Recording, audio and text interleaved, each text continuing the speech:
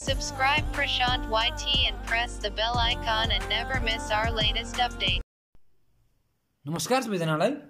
आज हामी bachelor in civil इन्जिनियरिङको second सेमको thermodynamics and hit ट्रान्सफरबाट हामी आज युनिट 2 को क्वेशन नम्बर 5 हामी डिस्कस गर्न गइरहेका छौं। भिडियो सुरु गर्न भन्दा अगाडि यदि आज हाम्रो च्यानल प्रशान्त वाइटीमा कोही नयाँ हुनुहुन्छ भने कृपया च्यानललाई सब्स्क्राइब गरी नजिकैको बेल आइकन दबाउन नबिर्सनु होला। ल सुरु गरौँ है त। हामीसँग चाहिँ क्वेशन नम्बर 5 यो हाम्रो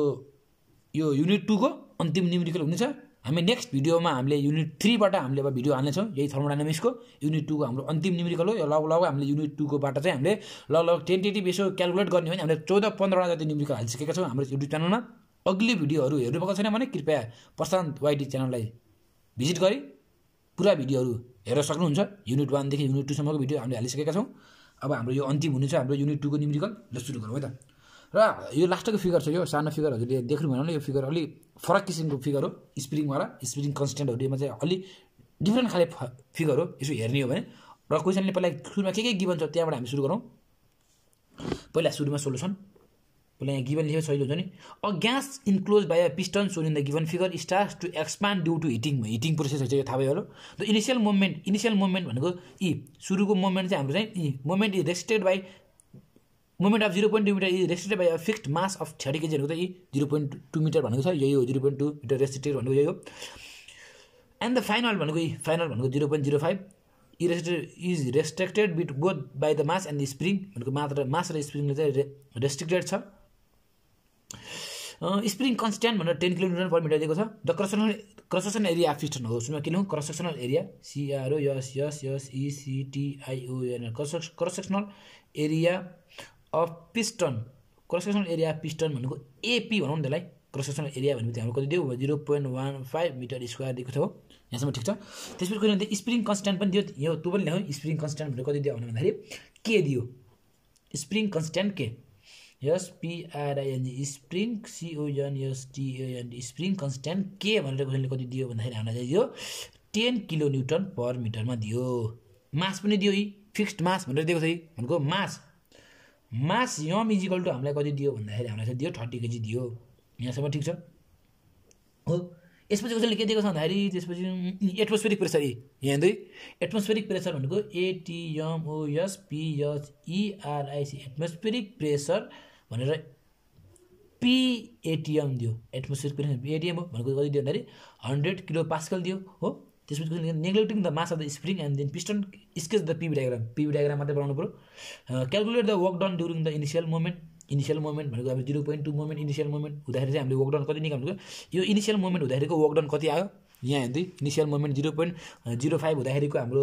वर्क डन कति आयो त्यो पनि हामीले निकाल्नु पर्यो हो। अब क्वेशनले दियो एरिया पनि दियो, यहाँदेखि यहाँको डिस्टेन्स पनि दियो भने चाहिँ अब यहाँबाट हामीले भोल्युम निकाल्न सकिन्छ। अब हेर्ने भने volume of gas is initial स्टेटमा हुँदाखेरि भोल्युमको ग्यासको भोल्युम कति हो त त्यो पनि हामीले यहाँबाट निकाल्न सकिन्छ सजिलैसँग हो कि हुँदैन। ल अब हामी के गर्छौँ भन्दाखेरि volume of gas at INITIAL initial स्टेटमा हेर्ने हो भने भोल्युम अफ ग्यास B मैले अहिले माने अथवा V1 माने। इनिशियल स्टेट भनेपछि V1 भयो नि त हो कि हैन। इनिशियल स्टेटमा V1 को भ्यालु हामीसँग छ के आयो भन्दाखेरि यहाँ पनि लेखौँ स्टेट 1 भनेको न स्टेट 1 भनेको इनिशियल स्टेट हो नि त हाम्रो। स्टेट 1 मा चाहिँ हाम्रो भोल्युम भनेको एरिया पिस्टन AP इन्टु 0.05 गरेपछि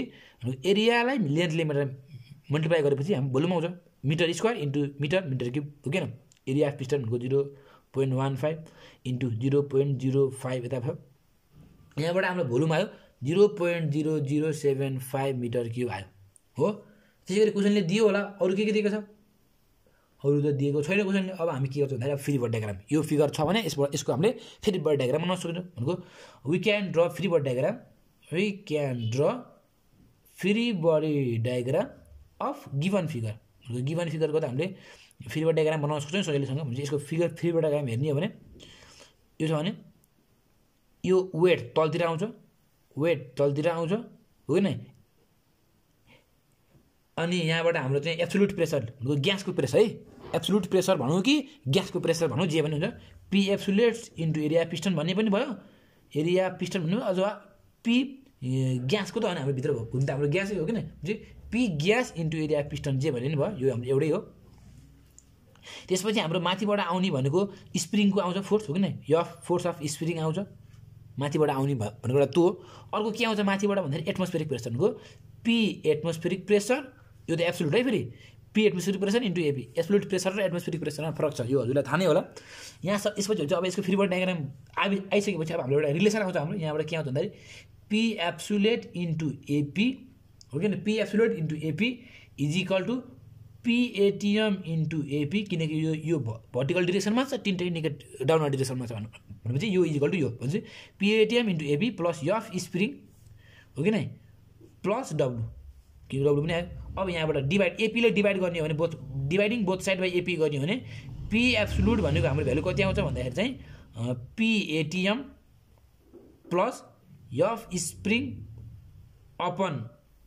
area of piston plus W by area of piston, यो हाम्रो रिलेसन बन्ने हो कि नै। अब इनिसियल कन्डिसनमा स्टेट 1मा हेर्ने हो भने त हाम्रो यो स्प्रिङको कुरा आउनु नि त हो कि भन्नु त ल। यो स्टेट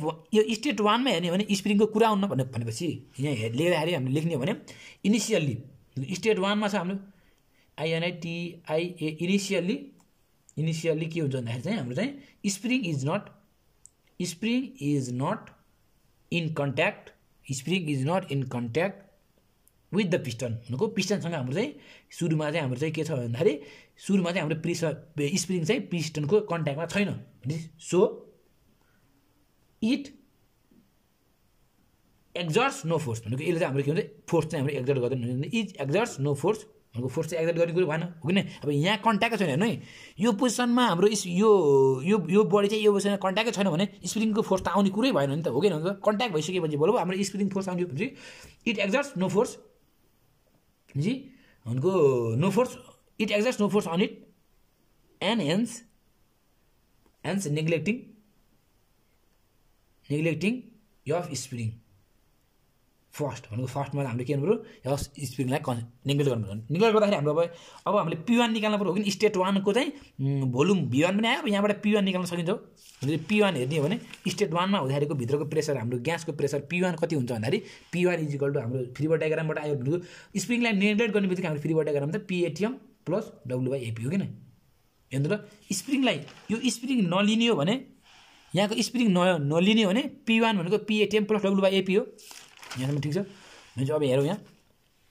P1 हामीले निकाल्न सकिन्छ यहाँबाट। अब भनेको एटमोस्फेरिक प्रेसर P1 के अरे P एटिएम भनेर दिएको छ 100 प्लस वेट भनेको के हो मास इन्टु ग्राभिटी, मास भनेको कति दिएको छ भन्दाखेरि 30 kg, ग्राभिटी भनेको 9.81 हो अपन एरिया अफ पिस्टन भनेको हामीलाई कति दिएको छ भन्दाखेरि एरिया अफ पिस्टन भनेको 0.15 दिएको छ हो। अब हेर यो किलो यो एसआई युनिटमा छ, यो किलो पास्कल भनेको पास्कल हो नि त हाम्रो एसआई युनिट त किलो पास्कल होइन नि त भनेपछि यसलाई पनि किलो पास्कलमा लानको लागि डिभाइड बाई 10⁻³ गरेपछि यो पनि हाम्रो किलो पास्कलमा गयो भनेपछि यहाँबाट आउने भ्यालु पनि हामीले किलो पास्कलमा, यहाँबाट आउने भ्यालु पनि हामीले किलो पास्कलमा गर्दाखेरि बल्ल बल्ल किलो पास्कल गरेर हाम्रो सेम युनिट भयो भनेपछि यहाँबाट हाम्रो चाहिँ आउँछ भ्यालु आउँछ 101.962 किलो पास्कल आयो हो। P1 को भ्यालु आयो भनेपछि अब हेर्नु है प्रोसेस 1 देखि 2 मा आउँदाखेरि नै हाम्रो यो फिगर छ, यो भित्रको पिस्टनलाई के अटाएको छ यो ग्यासको प्रेसर हो कि नै।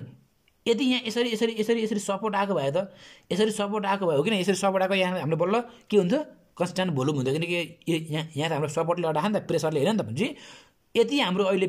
सपोर्ट भएको यहाँ हाम्रो के हुन्थ्यो भन्दाखेरि के हुन सक्थ्यो है हुन्थ्यो भन्न सक्दैन। यदि सपोर्ट भएको केसमा चाहिँ प्रायः जस्तो हाम्रो कन्स्ट्यान्ट भोल्युम हुन सक्थ्यो, तर अहिले हाम्रो सपोर्ट पनि छैन, यो पिस्टनलाई चाहिँ यो भित्रको ग्यासको प्रेसरले चाहिँ अड्डाएको छ भनेपछि हाम्रो यो कन्स्ट्यान्ट प्रेसर हिट पनि दिएको छ on heating, constant pressure on heating भनेको 1 देखि 2 प्रोसेस भनेको हाम्रो कन्स्ट्यान्ट प्रेसर अन हिटिङ भनेको कन्स्ट्यान्ट प्रेसर अन हिटिङ हो। स्टेट यति भन्ने बित्तिकै हाम्रो के भयो स्टेट 2 हो। अब हाम्रो स्टेट 2 बाट हिसाब गर्न सक्छ। स्टेट 2 मा हाम्रो के थाहा हुन्छ कन्स्ट्यान्ट प्रेसर भन्ने बित्तिकै P1 र P2 बराबर हुन्छ भनेको P1 बराबर P2 बराबर हाम्रो P1 को भ्यालु कति छ यो 101.962 किलो पास्कल हो। यहाँसम्म ठिक छ स्टेट 1 देखि स्टेट 2। अब यसपछि है त यसपछि P2 थाहा V2 निकाल्न सकिन्छ भनेको एरिया पिस्टन मल्टिप्लाई बाइ 0.05 यहाँको भोल्युम प्लस 0.2। अब यो हेर्नु त यो के हो भन्दाखेरि अब स्टेट 1 त यो अब स्टेट भन्ने बित्तिकै यो हाम्रो सर्छ पिस्टन सरेर हाम्रो कहाँ पुग्छ यहाँ पुग्छ। यहाँ पुग्दाखेरिको यहाँदेखि यहाँको डिस्टेन्स भनेको यो पुग्ने फेरि यो माथिको टाउको यहाँ पुग्ने हो नि फेरि टाउको यहाँ पुग्ने हो यो होइन नि फेरि के अरे यो पिस्टन यहीँ पुग्यो यो टाउको चाहिँ यहाँ आएर छोइने हो भनेको के त्यो भनेको 0.05 प्लस 0.2 हो डिस्टेन्स जोड्न पर्यो नि त यो पोर्सनमा आएर यो टाउको यो वेटले यहाँ यो वेटले यहाँ छुँदाखेरि यसको भोल्युम चाहिँ हाम्रो कति हुन्छ 0 किनकि यहाँदेखि यहाँ बढ्ने भनेको डिस्टेन्स 0.2 हो नि त यहाँमा 0.2 बढी हो नि त यो यहाँ छुनु भनेको यही फिगरमा 1 स्टेटमै 0.2 यहाँ बढ्नु होइन भनेपछि 0.05 मा 0.2 यो बढिसकेपछि हाम्रो भोल्युम चाहिँ हामीले चाहिँ यो प्लस यो गर्नु पर्यो एरिया पिस्टन एपी भनेको 0.15 यो भनेको दाइ 0.25 यहाँबाट हाम्रो भोल्युम आयो V2 कति आउँछ भन्दाखेरि चाहिँ 0.0375 मिटर क्युब हो यहाँसम्म ठिक छ अब प्रोसेस 2 देखि 3 प्रोसेस 2 देखि 3 मा अब हाम्रो हुन्छ के प्रोसेस हुन्छ भने कन्स्ट्यान्ट टेम्परेचर किनकि हाम्रो प्रेसर पनि बढ्छ कन्स्ट्यान्ट भोल्युम पनि बढ्छ प्रेसर पनि बढ्छ भने constant pressure on heating constant temperature on heating भनेको कन्स्ट्यान्ट टेम्परेचरमा के हुन्छ भन्दाखेरि चाहिँ भनेको both pressure and volume increase linearly यति बुझ्नु पर्यो भने both pressure and volume increase linearly भइसकेपछि अब हामी के गर्न सकिन्छ भन्दाखेरि अब यहाँबाट हामी चाहिँ अब P3 निकाल्न सकिन्छ P3 निकाल्ने फर्मुला के हो सेम हो अघिको भ्यालु हाम्रो जुन फर्मुला छ अब अघिसम्म पो हामीले के हो स्प्रिङ कन्स्ट्यान्ट लिएको थियौँ किनकि हाम्रो त स्प्रिङमा छोएको थिएन अब हाम्रो स्टेट 3 मा पुग्ने बित्तिकै यो हाम्रो स्टेट 2 देखि अब यो स्टेट भयो 2 अथवा हाम्रो 3 भन्छ यो 3 मा पुग्ने बित्तिकै हाम्रो के हुन्छ भन्दाखेरि चाहिँ अब यसले बल्ल स्प्रिङमा छुन्छ यो यसले स्प्रिङमा छुने बित्तिकै स्प्रिङको फोर्स पनि आउँछ हो किन भने चाहिँ अब हाम्रो चाहिँ बल्ल 3 लिँदाखेरि हाम्रो के हुन्छ फर्मुला भन्दाखेरि चाहिँ PATM plus F spring upon AP हो कि नहीं प्लस W/AP अब हेर्नु है PATM plus W/AP PATM plus W/AP ले हामीले के लेख्न पायो PATM प्लस W/AP ले हामीले के लेख्न पायो P1 अथवा P2 जे पनि त लेख्न पायो नि हो कि नहीं किनकि हाम्रो त कन्स्ट्यान्ट प्रेसर भनेको यही भ्यालु भनेको यही हैन हेर्नु त ल PATM प्लस W/AP भनेको यो भ्यालु आयो यो भ्यालु भनेको हाम्रो P2 हो हामीले P2 पनि लेख्न पायो किनकि यहाँ P3 छ भने यो भ्यालु र यो भ्यालु जो P2 हो P2 plus F spring by AP हो P2 भनेको कति छ हाम्रो भ्यालु हामीले कति निकालेका छौं P2 को भ्यालु भन्दाखेरि 101.962 अब F स्प्रिङ भनेको के हो F स्प्रिङ भनेको kx बाइ AP भन्छ 101.962 प्लस k को भ्यालु स्प्रिङ कन्स्ट्यान्ट भनेको 10 दिएको छ हो किन x को भ्यालु कति बढ्यो कति स्प्रिङको हाइट कति भन्दा 0.05 स्प्रिङको हाइट हजुरले फिगरमा हेर्न सक्नुहुन्छ एरिया पिस्टन भनेको 0.15 यहाँबाट हाम्रो आयो प्रेसर P3 भनेको हाम्रो आयो 105.295 हो अब प्रेसर P3 आउने बित्तिकै V3 पनि आउँछ भोल्युम हो V3 भनेको त अब हाम्रो के हो माथिसम्म पुग्नु पर्यो भोल्युम भनेको यहाँसम्मको लिनु पर्यो भोल्युम यहाँसम्मको लिँदाखेरि 0.05 प्लस 0.2 प्लस 0.05 यहाँ 0.05 प्लस 0.2 प्लस 0.05 हो एरिया पिस्टन भनेको 0.15 इन्टु यो जोड्दाखेरि 0.3 यहाँबाट हाम्रो भोल्युम कति आउँछ भन्दाखेरि 0.045 मिटर क्युब हाम्रो भोल्युम V3 आयो हो अब यति भइसकेपछि अब हामीले के गर्छौं हाम्रो काम सकियो अब हामी गर्छौं PV डायग्राम क्वेशनले सोधेको PV डायग्राम हो PV डायग्राम हेर्ने हो भने फर्स्ट प्रोसेस भनेको हाम्रो कुन प्रोसेस कन्स्ट्यान्ट प्रेसर हो अब PV डायग्राम हेर्ने हो भने यो P यो B 1 देखि 2 प्रेसर भनेको हाम्रो कन्स्ट्यान्ट प्रेसर भनेपछि यो भ्यालु भनेको P1 P2 हुन्छ तर कन्स्ट्यान्टको प्रेसर हो प्रेसरको कन्स्ट्यान्ट हो भोल्युम त हाम्रो बढ्यो नि त P1 र V2 त हाम्रो बढ्यो तर यो 1 देखि 2 को स्टेट हो तर 2 देखि 3 मा के छ हाम्रो कन्स्ट्यान्ट टेम्परेचर त कन्स्ट्यान्ट टेम्परेचर भनेबित्तिकै प्रेसर पनि कन्स्ट्यान्ट हैन भोल्युम पनि कन्स्ट्यान्ट हैन तर चाहिँ के हो प्रेसर पनि लिनियरली बढ्छ भोल्युम पनि लिनियरली बढ्छ भनेपछि यस्तो बनाउने बित्तिकै यो फेरि अपवार्ड हुनु पर्यो अपवार्ड एरो डाउनवार्ड हुने बित्तिकै के प्रेसर घटेको आउने भयो नि त तर हाम्रो के छ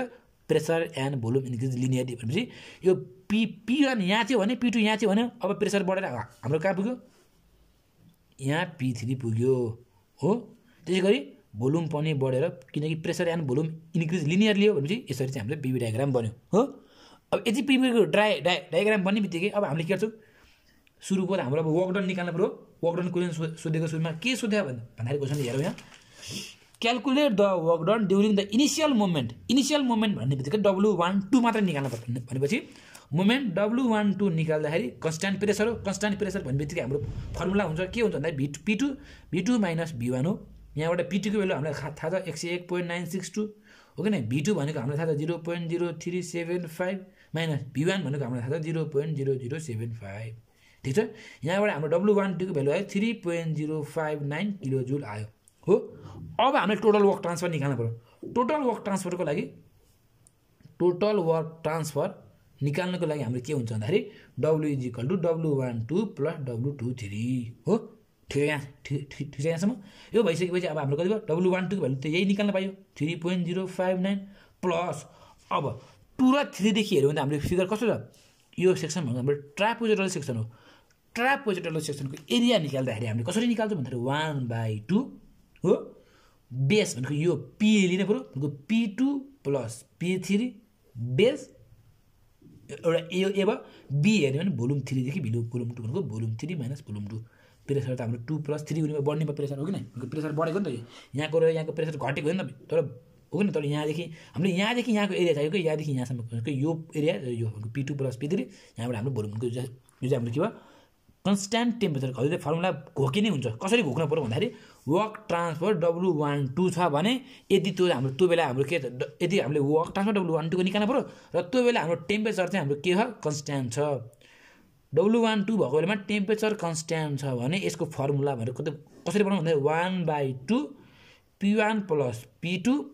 B2 - B1 भनेको P1 चाहिँ प्लस हुनुहुन्छ B चाहिँ हाम्रो माइनस हुनुहुन्छ यो कुरा बुझ्नु पर्यो फर्मुला बनाएर आफूले बुझे पनि भयो के बुझ्नु पर्यो भन्दाखेरि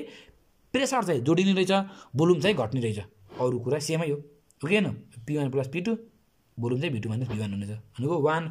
र 2 को लिँदाखेरि भोल्युम 2 - 1 हुने रहेछ तर चाहिँ प्रेसर चाहिँ 1 देखि 2 देखि 1 जिरो पनि भयो बुझ्नुभयो यति भइसकेपछि अब हेरौँ यहाँ अब यसपछि हामीले के गर्न सकिन्छ अब यहाँ ड्याङ दिलाएर भ्यालु राख्दिने भनेको चाहिँ सुरुको भ्यालु 3.059 + 1/2 P2 अब उता मैले हजुरलाई देखाएँ अहिले 101.962 आएको मेरो P3 मेरो भ्यालु आयो 105.295 मेरो V3 को भ्यालु आयो 0.045 मेरो V2 को भ्यालु आयो 0.0375 यहाँबाट मैले क्याल्कुलेट गर्दाखेरि मेरो वर्क डन W को भ्यालु हुन्छ मेरो 3.836 किलो जुल यो हजुरले क्याल्कुलेटरमा हाले गर्नु होला हाम्रो फाइनल एन्सर यति हो क्वेशनले सोधेको नि यति नै हो हस् त आज यति नै भिडियो मन पर्छ भने भिडियोलाई लाइक गरिदिनु होला सँगै पढ्ने साथीहरूलाई शेयर गरिदिनु होला र प्रशान्त वाइटी च्यानललाई सब्स्क्राइब गरी नजिकैको बेल आइकन दबाउन नबिर्सनु होला र एउटा मोस्ट इम्पोर्टेन्ट कुरा यति हजुरलाई 1 र 2 को कन्सेप्ट मजासँग बुझ्नुहुन्छ भने बल्ल हजुरले युनिट 3 बुझ्नुहुन्छ नभए हजुरले युनिट 3 कुनै हालतमा पनि बुझ्न सक्नुहुन्न म यो ग्यारेन्टीका साथ दिन्छु र युनिट 3 को भिडियो हेर्न भन्दा अगाडि हजुरले मेरो युनिट 1 र युनिट 2 को भिडियो राम्रोसँग दिनको एकचोटी दुईचोटी गरेर राम्रोसँग हजुरले हेर्नु भयो भने हजुरले 100% युनिट 3 को न्युमेरिकल हजुरले बुझ्नुहुन्छ नत्र भने हजुरले युनिट 3 को न्युमेरिकल बुझ्नुहुन्न त्यसै कारणले युनिट 3 को न्युमेरिकल हजुरले बुझ्न चाहनुहुन्छ भने कृपया मेरो युनिट 1 र युनिट 2 को भिडियो राम्रोसँग हेर्दिनु होला हस् त धन्यवाद good bye take care Subscribe Prashant YT